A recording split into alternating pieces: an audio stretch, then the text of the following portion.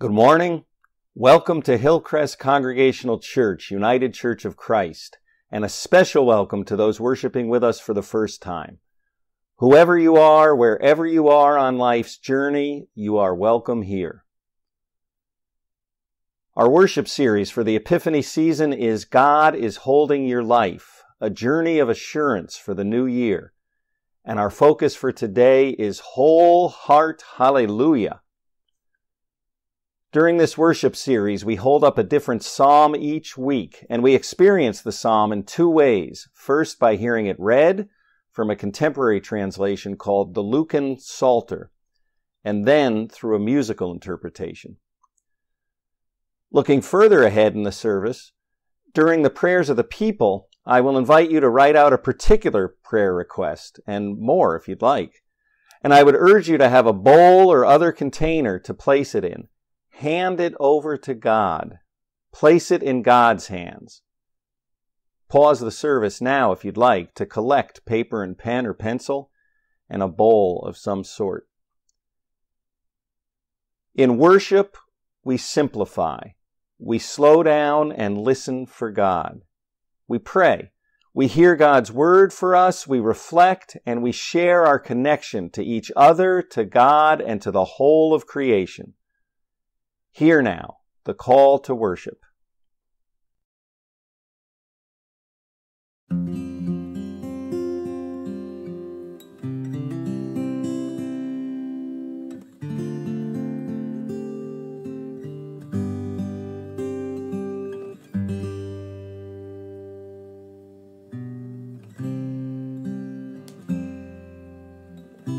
One mode of poetry in the Psalms is all-out praise and thanksgiving, such as the one for today.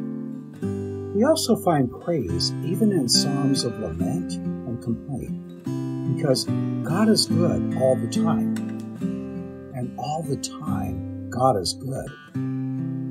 Life is not always good, but when we engage in gratitude, we remember the evidence of God at work in our lives, and we remember that indeed God is holding our lives even now.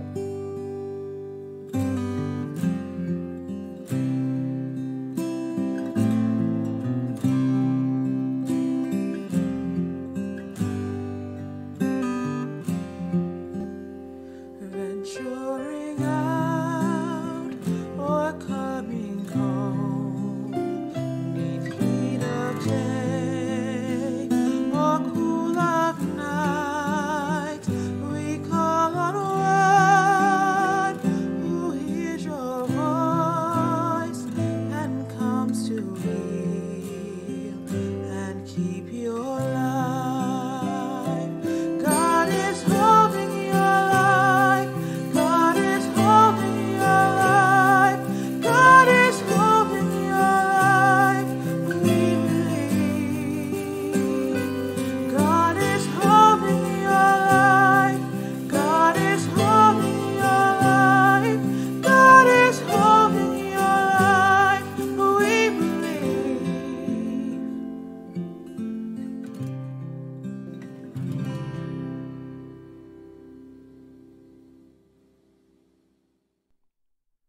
Let us pray together. I will begin. Please join me and everybody else where it says all. Amazing God, you do wonderful things, big and small, every day.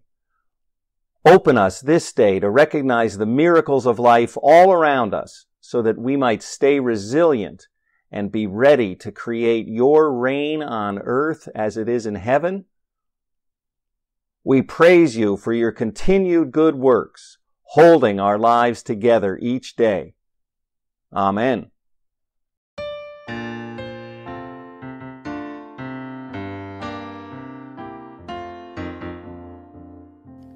Glory, glory, hallelujah.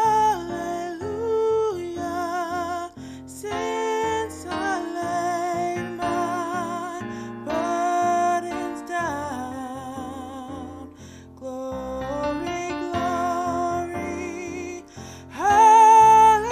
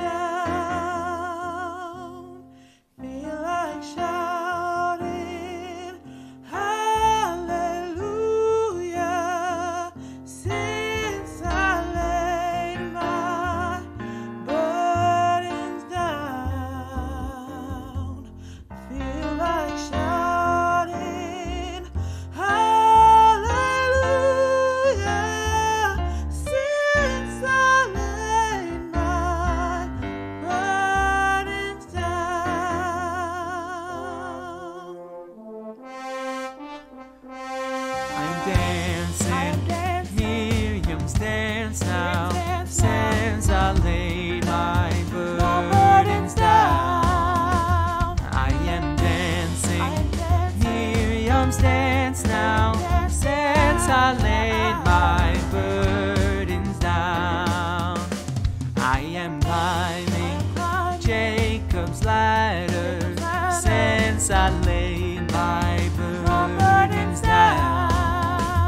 I am climbing Jacob's ladder, since I laid my burdens down. Every round goes higher and higher, since I laid my burdens down.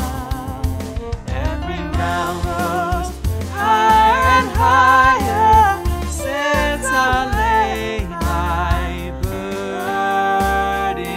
down.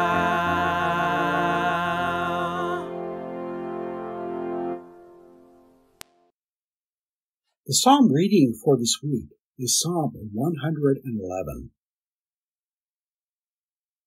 Alleluia! I will thank you, Adonai, with all my heart in the meeting of the just and their assembly. Great are your works, to be pondered by all who love them.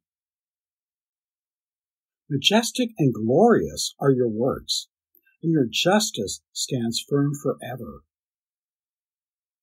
You make us remember your wonders, your compassion and love. You give food to those who revere you, keeping your covenant ever in mind. You reveal to your people the power of your actions by giving them the lands of the nations as their inheritance. The works of your hands are truth and justice, and all your precepts are sure, standing firm forever and ever, and carried uprightly and faithfully.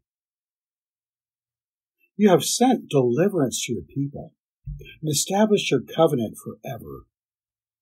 Your name is holy and awe-inspiring. Reverence for Adonai is the beginning of wisdom. Those who have it prove themselves wise. Your praise will last forever.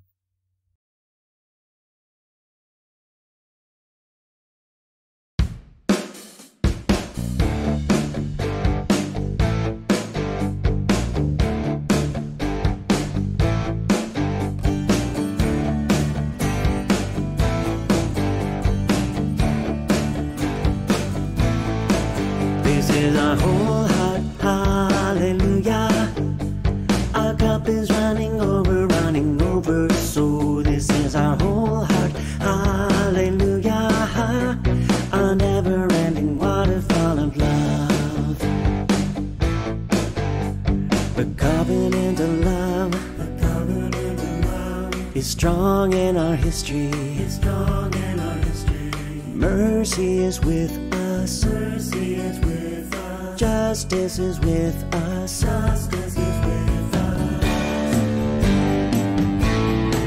This is our whole heart, hallelujah. Our cup is running over, so this is our whole heart, hallelujah. A never-ending waterfall of love. The covenant of love, is ancient to our people. It will last forever. God is with us.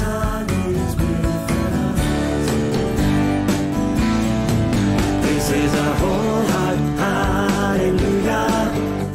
Our cup is running over, so this is our whole heart, hallelujah.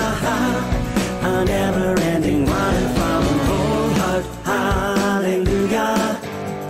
Our cup is running over, so this is our whole heart, hallelujah. A never-ending waterfall of love.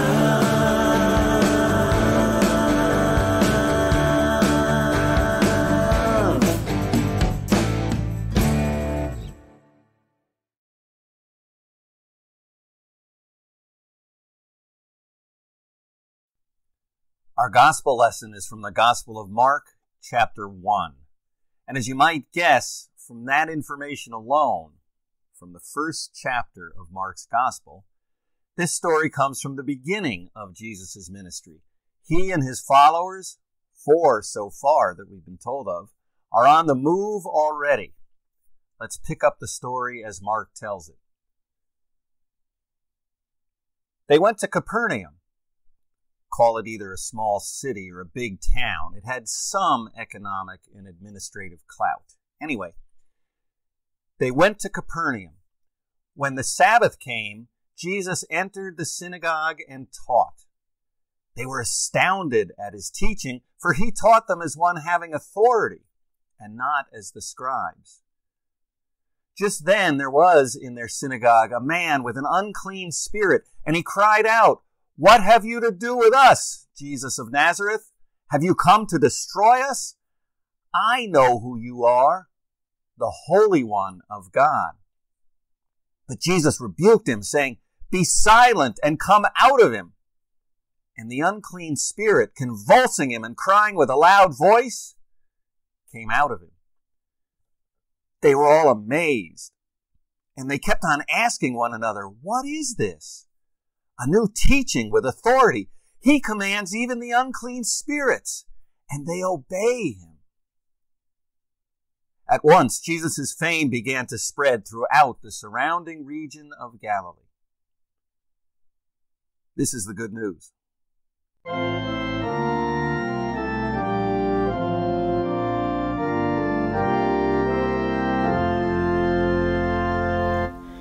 We sing to you, O God, the rock who gave us birth. Let our rejoicing sing your name in all the earth.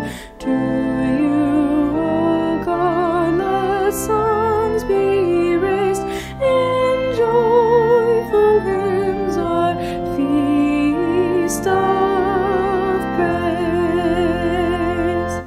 You bear us through the world, an eagle to her young, who rises on her wings and bears us toward the sun. We ride the vaults of light and air, and trust in your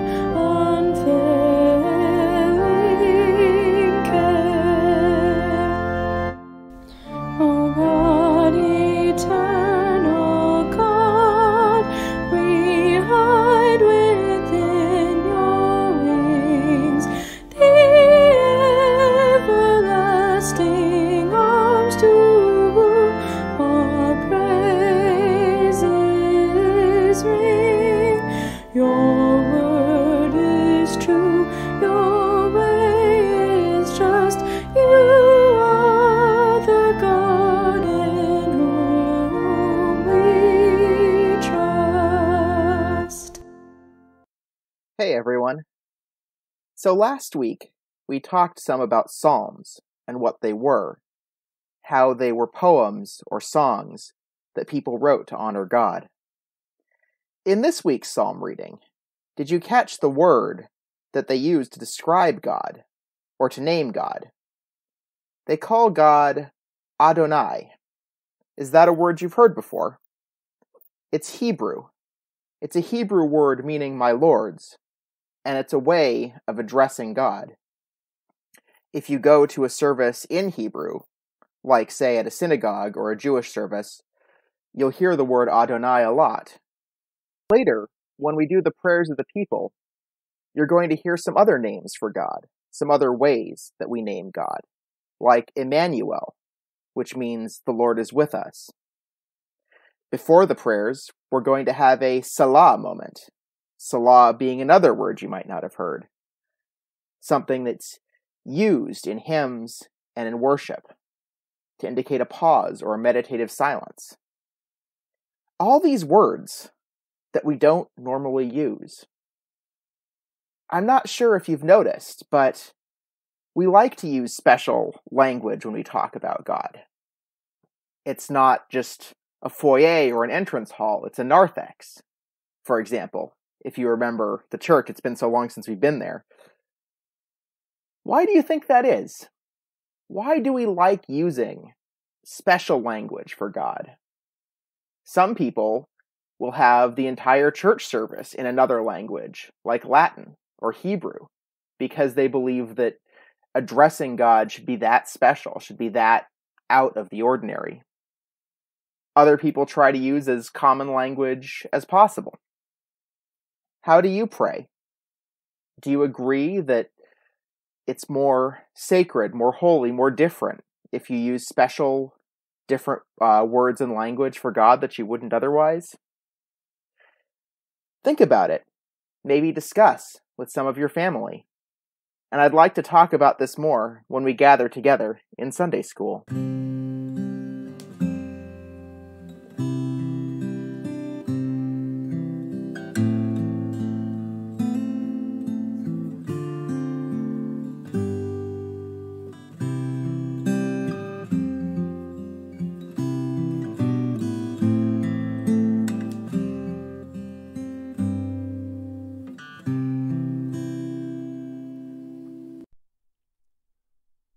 What's the opposite of love? What comes to mind?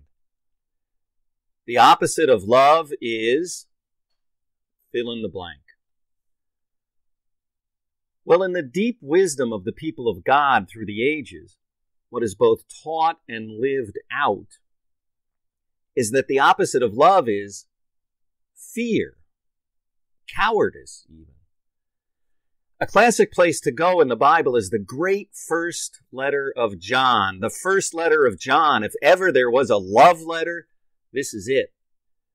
John puts it this way toward the end of the letter, chapter 4, verse 8. There is no fear in love, but perfect love casts out fear, because fear involves torment. The one who fears has not been made perfect in love. A less well-known but equally powerful place to go is this, from St. Paul's so-called second letter to Timothy, just 7 verses in. For God did not give us a spirit of cowardice, no, but rather a spirit of power and love.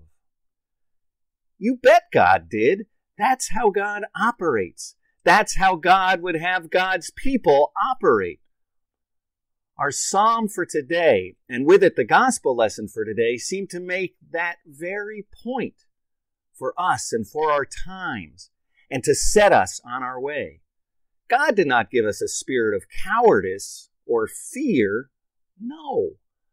God gives us a spirit of power and love. Now, before we take a closer look at Psalm 111, and by way of setting that up, I want to point something out. We are right now in the midst of our series, God is Holding Your Life, a journey of assurance for the new year.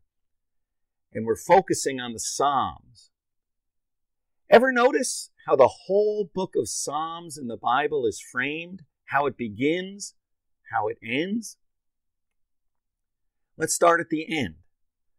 The very last line of the very last psalm in the book of Psalms is, let everything that breathes praise the Lord. Praise the Lord. Now you can't see it or hear it because of the English translation, but there's our word. Hallelujah. Hallelujah. As in our theme for today, whole heart hallelujah. Hallelujah is the biblical word for praise the Lord. But it's more than that. As all the people back then would have known, and as our Jewish sisters and brothers today who know the Hebrew language know, every time they say and hear the word hallelujah, it's a plural. It's not, hey you, Fred, or Dick, or Carolyn, or Sue, you praise the Lord. No. It's, hey, you all of you, praise the Lord together in how you worship, in what and how you pray together, in what you do and how you do it together. Praise the Lord together. That's what hallelujah means. That's what the people of God do. That's the last line of the book of Psalms. So now what's the first line? Happy are those who do not follow the advice of the wicked. Now it goes on, but we can just stop right there because we know it in our lives. We know it as we witness the sick politics of our nation. We know it in the sick expressions of popular Christianity in our nation. Selfishness, greed, look out for number one, and push down, push back, ignore all who aren't me or who don't look like or think like me or sound like me. The very posturing is evil. And God knows we know. We see it every day. The evils that selfishness and shallowness and greed lead to. In how God's people and God's planet are treated. In how plain and simple truth goes denied. Happy are those who do not follow the advice of the wicked. You bet. And as I'm leaving this part of our conversation, let me say this. The great spiritual writer of the 20th century, Thomas Berry, said that a sick planet cannot sustain a healthy people. A sick planet cannot sustain or support healthy people. Now, I don't use the word sick lightly, and I don't believe he did either. I use it to make the point that the Psalms, and add to that Jesus and the prophets and the Mother Mary and so many biblical heroes over and over, show us. We tap into God and God's Spirit to make ourselves healthy and to share that health with others. Happy are those who do not follow the advice of the wicked, the selfish, the greedy, the shallow advice. That's the beginning of the Psalms. And then the end, let everything that breathes praise God together. Those two lines, beginning and end, about sum up the whole book of Psalms and about sum up what it is to live a good, healthy life for ourselves, for others, for our planet. Amen? Amen. And that gets us to our psalm for today, Psalm 111. Just hear how it starts. Let it wash over you and wash into you. I will thank you, Adonai, with all my heart in the meeting of the just and their assembly. Great are your works, to be pondered by all who love them. Now just that verse alone captures what spiritual teachers have been teaching and practicing for centuries and millennia. Thanks. Gratitude. Start with that. Live every day in and from gratitude. Notice how the voice of the psalmist starts with I, myself, and then brings her heart both literally and figuratively into the meeting of those who seek justice and their assembly. That is, God's people assembling at church, at synagogue, at temple. And what is she thankful for? She tells us, great are your works, O God, to be pondered by all who love them. Love. Love is about relationship with God, with all of God's workings and doings and beings. And God, God's self, is love, which this psalm won't let us forget. And all of God's works and all that God creates, including that guy over there and all of those people over there, majestic and glorious are your works, and your justice stands firm forever. You, O God, are compassion and love.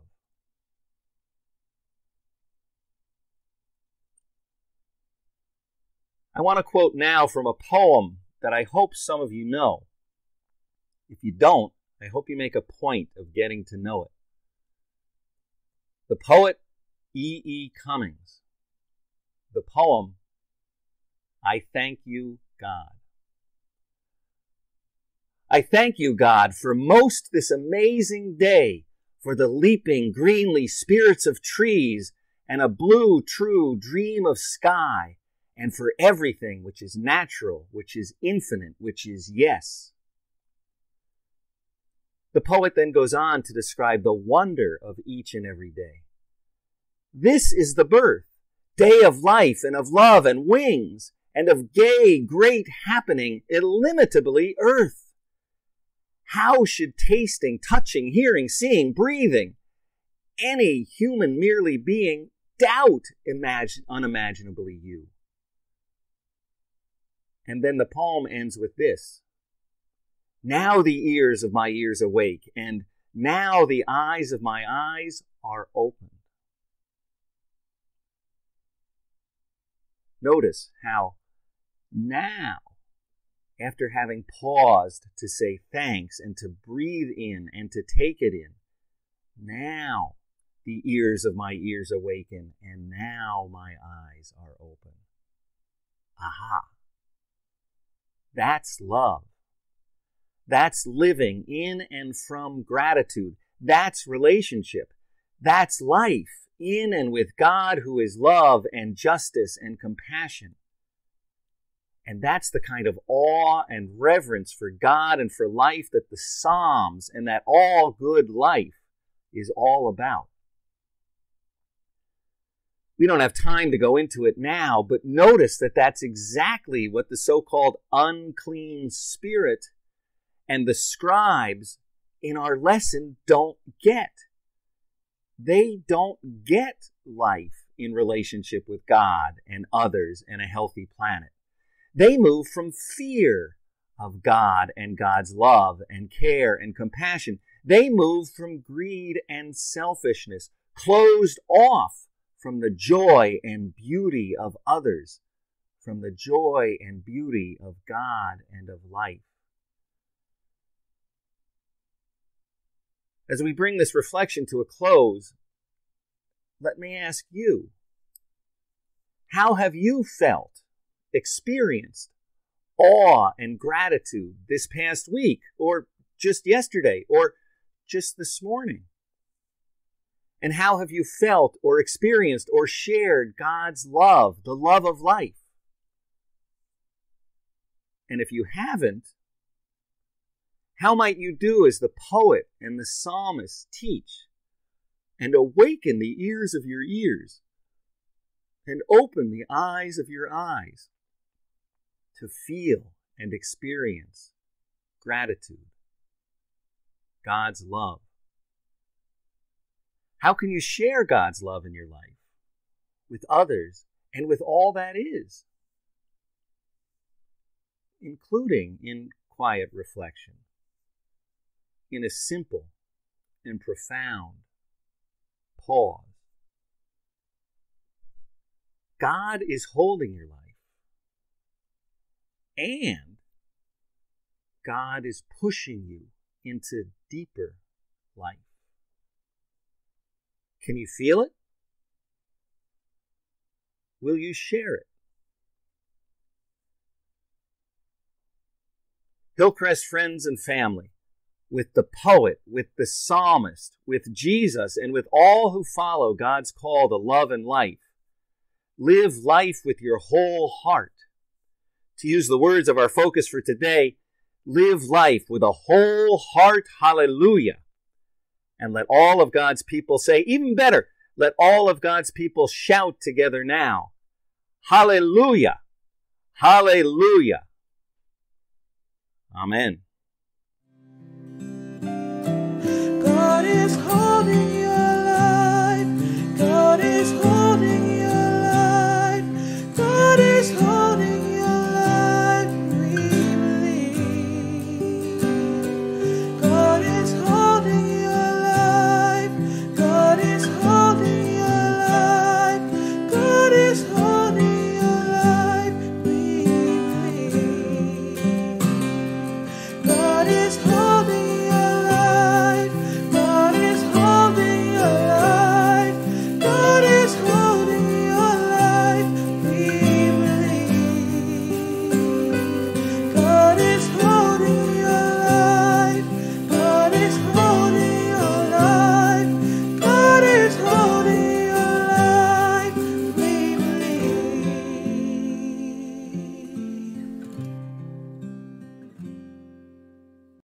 A Salah pause can also mean taking a moment to breathe a prayer of thanksgiving in a random moment in our day as we come across a flower or a breeze that reminds us to be grateful. For this moment, we will use the bell to remind us to take a pause, a breath, and remember that the settling of our hearts can offer the feeling that we are held in the hands of the divine. When the bell calls us to silence, close your eyes and imagine yourself held in safety and love and care. After the bell, we will move into prayers of the people.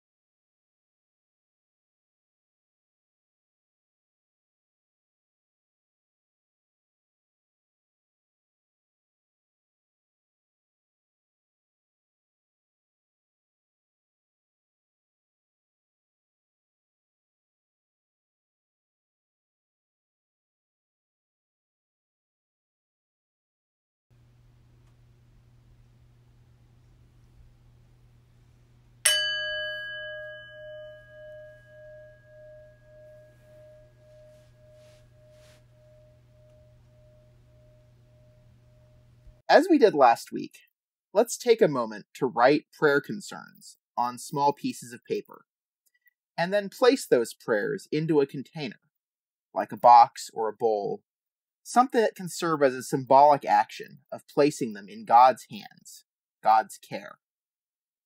And let's continue our prayers. I'll offer a category of concern, and we'll allow a brief pause. Then we can respond as indicated. As a prayer posture for this worship series, I invite you to cup your hands, ready to receive God's love and peace, and in preparation to be God's love and peace in the world. Let us pray. God of grace, we pray for those in our country who plan and engage in violence against our people.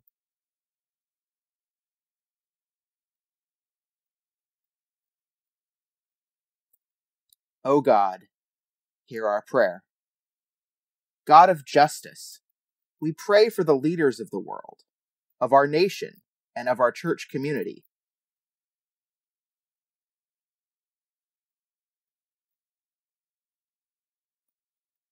O God, hear our prayer.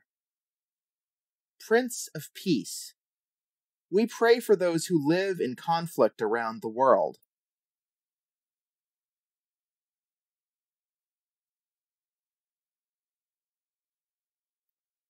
O God, hear our prayer. Comforting Healer, we pray for all who are experiencing loss of any kind in this pandemic.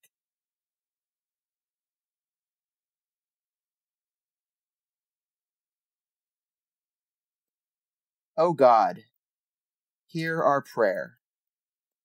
Emmanuel, God with us, we pray for those who are homeless, hungry, and alone.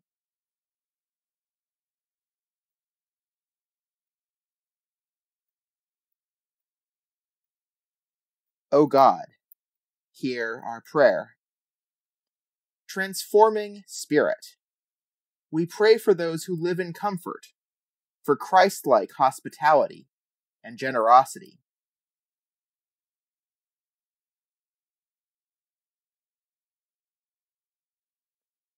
O God, hear our prayer. And God of all nations, we pray for healing, for recovery, for healing of the body in this time of pandemic, for healing of the mind in this time of isolation, for healing of the spirit in this time of turmoil. Please bring us together as a community as we find new ways to be together. A community of few, a community of many, a community of a nation, or a community of a family. And we pray, as always, for those of us in our community who require a special prayer. Anne, Ariana, Betty, Isabella, Kethe, Jim, John, Martha, Neil and Dennis, Harriet and Ron, and Sue and the family of her friend Rosemarie, and all who grieve. Bless us and hold us, and let us hold each other. Holy and living one, for all that we have named, and for all that we hold in our hearts.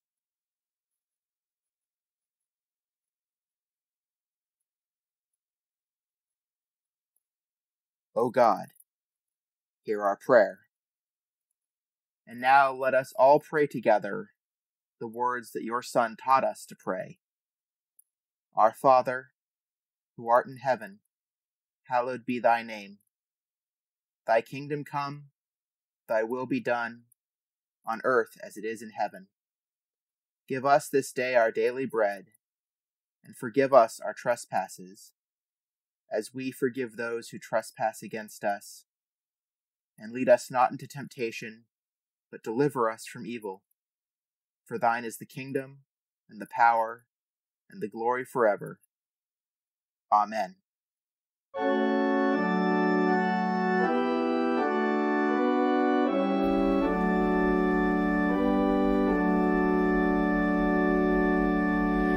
Put peace into each other's hands, and like a treasure hold it, protect it like a candle flame with tenderness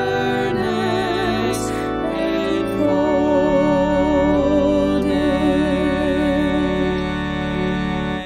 Put peace into each other's hands with loving expectation.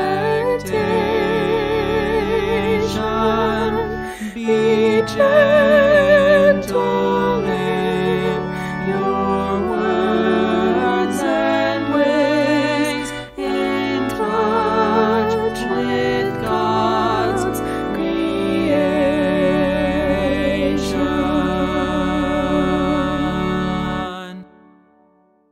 We are grateful for our many blessings, including our church community, a source of comfort for us and a force for good in this world. Please continue to send pledges or offerings through the mail or online. Your generous gifts of time, talent, and financial resources help assure that the important and beautiful work of Hillcrest will continue. Let us pray. Beloved, creating God, help us to see the evidence of your goodness every single day. Bless these gifts and bless the givers, that we may continue to bring your light to others. Amen.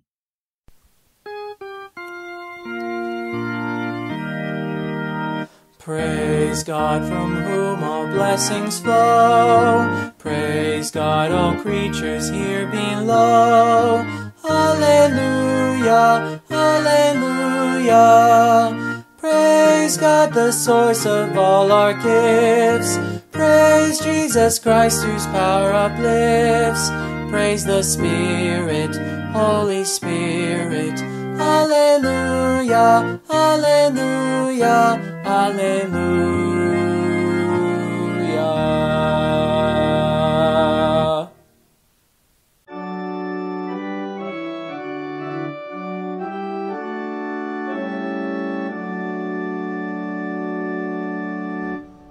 All people that on earth do dwell, sing out your faith with cheerful voice. Delight in God, whose praise you tell, whose presence calls you to rejoice. Know that there is one God indeed, who fashions us without our aid, who claims us, gives us all we need.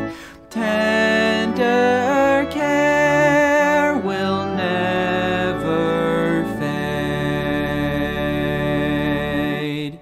Enter the sacred gates with praise, with joy approach the temple walls. Extol and bless our God always, as people whom the Spirit calls. Proclaim again that God is good, whose mercy is forever sure, whose truth at all times firmly stood, and shall age to age endure.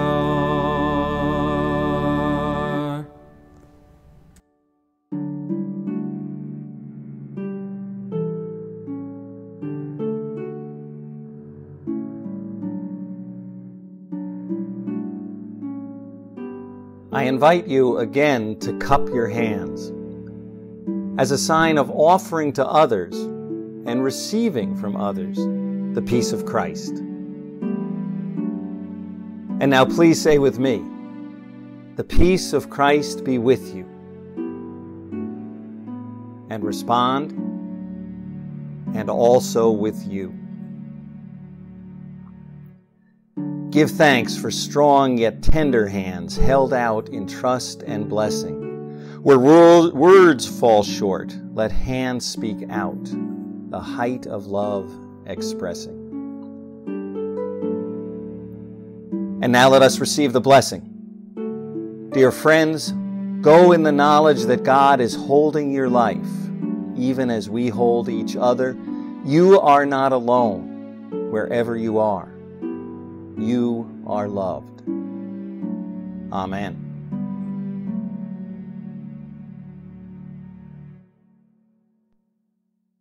Our service has ended. For those of you worshiping on Sunday morning, January 31st, 2021, know that we will be gathering at 11 a.m. via Zoom for a special time of fellowship, including this week our congregational meeting. The information to join has been circulated. If you're worshiping with us for the first time or otherwise have questions about it, please email me now at revfred.hillcrest@att.net. And a reminder, as you listen to the postlude now, slides with the news of community will come up on the screen. Please pay attention. Hope to see you at the congregational meeting at 11 a.m. on Sunday, January 31st.